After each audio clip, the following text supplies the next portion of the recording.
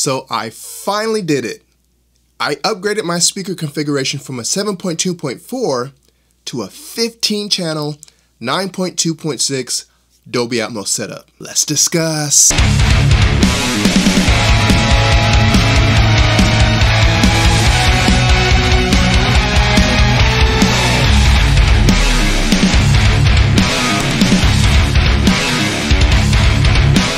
For the last 3.5 years, I've been running a 7.2.4 setup in my theater. And since the channel has been growing pretty well, I started reaching out to a few companies for collaborations, and I'm really excited because I should start getting some products in for review once they're able to restock their supplies. COVID. So now, I just have to be patient. In the meantime, however, I decided to use some of my existing speakers that have been just lying around the house and upgrade my 7.2.4 system to a 9.2.6 Dolby Atmos configuration. And I'm super excited about it. But wait a minute, doesn't my MRX 720 only support 11 channels? That's correct, but at least one of the products I should be getting supports 17 channels, which I'm not gonna tell you what it is until I get it. So I'll keep using my current configuration of 11 channels, but I want to be ready for testing equipment when I do start getting products in for review. This way I'll be able to have my entire system on the ready at all times. And all I'll have to do is switch some wires around back and forth. As I said, I'm adding 4 additional speakers to my setup. An additional 2 Atmos speakers up front mounted on the wall aimed at the listening position, and 2 additional bed layer floor standing speakers for front wides. The extra Atmos channels will stay mounted, while the front wides can be brought in and removed since it's just a matter of putting speakers on stands. But all the wiring will be staying in place, which brings me to the most painstaking process of all of this, the wiring. When my house was being built, I was fortunate enough to have a builder that offers a design center where you can customize your home to your heart's desire. You can probably guess what my priority was. If you guessed pre-wiring for speaker locations, you would be correct. So I had the builders pre-wire all my speaker locations for a 7.2.4 configuration, and I love it. It absolutely rocks. But I didn't really consider or anticipate the need to pre-wire for additional channels. And it turns out I have the space for it. But consumer products that offered more than 11 channels just wasn't really a thing or widely available back in 2018 when my home was built. And I had no idea I would start a YouTube home theater channel. But here we are. So I found myself with quite a conundrum. How do I add wiring for 4 additional channels without absolutely having to destroy my walls and try to drill through multiple 2x4s and fire lakes? And then it hit me. There's already an access point that I made when I moved my projector.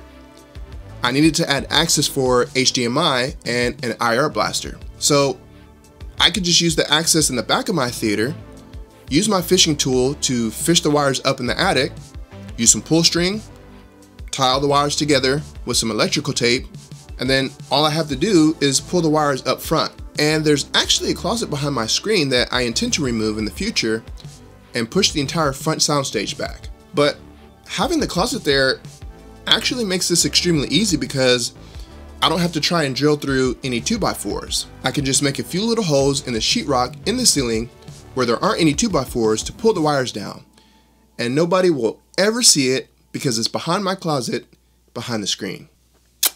So for the top, front, left, and right Atmos speakers, I'll be using some really old Polk T15 bookshelf speakers with some wall mounts that I found on Amazon, and I'll leave a link in the description for those. Now, I haven't decided which speakers I'm going to be using for my wides yet. Probably the Atmos, which I just started reviewing this week. Now you might notice my other 4 Atmos speakers are in ceilings, not on wall. What gives? Well, first and foremost, budget. I've had the T15s for over 10 years and they've just been sitting in my room. So instead of purchasing more speakers, I can save money. And second, remember, my theater is now going to be doubling as my testing rig, which is awesome because I'm not losing anything.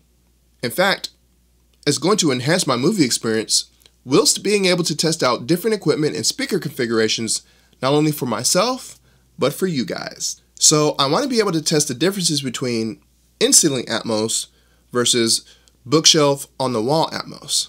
And now I can. With a 9.2.6 configuration, I can also test to see which configuration is more beneficial in object-based audio. An additional 2 height channels or 2 front wides. Real quick guys, if you guys would like to help out the channel financially, there is a generic Amazon affiliate link in the description. In fact, it's in the description of all my videos, and it doesn't cost you anything, but if you purchase anything using that link, I will get a small commission. And if you need some awesome home theater seats, check out my Valencia affiliate link, also in the description. Alright, so here I'm using my stud finder to make sure there aren't any studs where I want to mount my speaker. And I was 99.9% sure that there weren't any studs where I was going to be placing the speakers, but it's always better to be safe than sorry. And then here I'm measuring where I want to mount the speaker and then marking my areas where I need to insert the drywall screws. And I did the exact same thing, the exact same process on the other side.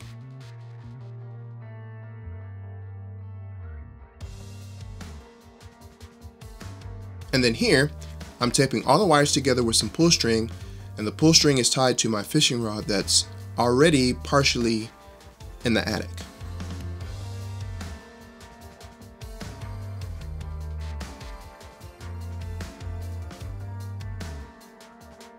So after all of this, I spent about an hour and a half in my attic trying to pull all the cables in. But this time, I was smarter because I left some pull string in the attic and tied it to one of the ceiling joists for future wire pulling. Man, am I glad to be done with the attic. Well, at least for now. Now, don't be like me guys, because like an idiot, I forgot to account for the height of my speakers, and when I went to mount them, I didn't have enough room to put the speaker on the mount, so I had to take both mounts down, take the screws and the anchors out, which was an absolute pain, and remeasure and do it all over again.